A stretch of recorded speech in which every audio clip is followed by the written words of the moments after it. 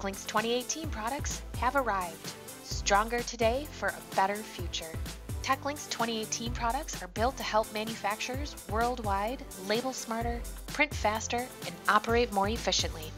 To ensure that your company continues to comply with current GS1 labeling standards, we have updated our GS1 barcode creation wizard.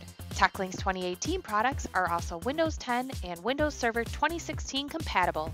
Printer drivers have been added and updated to continue offering the best printer support in the industry.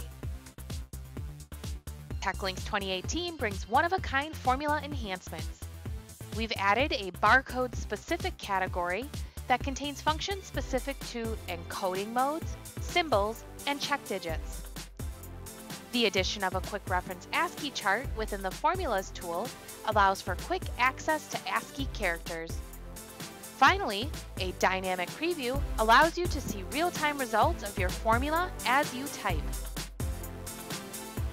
Smart interactions in LABELVIEW and CODESOFT 2018 make variables easier to see and use. When selecting a variable in the Data Sources panel, the object on the label will be highlighted, making it easy to see where a variable is being used, eliminating guesswork. You can also select the object on the label or in the Objects panel to see which data source it uses.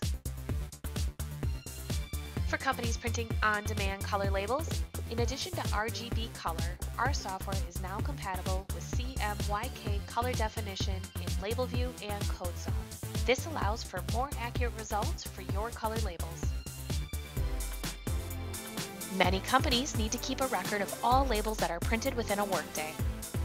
The new enhancement to the log file options in LABELVIEW and CODESOFT allows you to create a log with file names based on the date and saved in either text or CSV format. These were just a few of the key enhancements in our 2018 label design products that will help you label smarter, print faster, and operate more efficiently. See these enhancements for yourself by clicking the link below and downloading your free 30-day demo of Label Matrix, LABELVIEW, or CODESOFT 2018 today.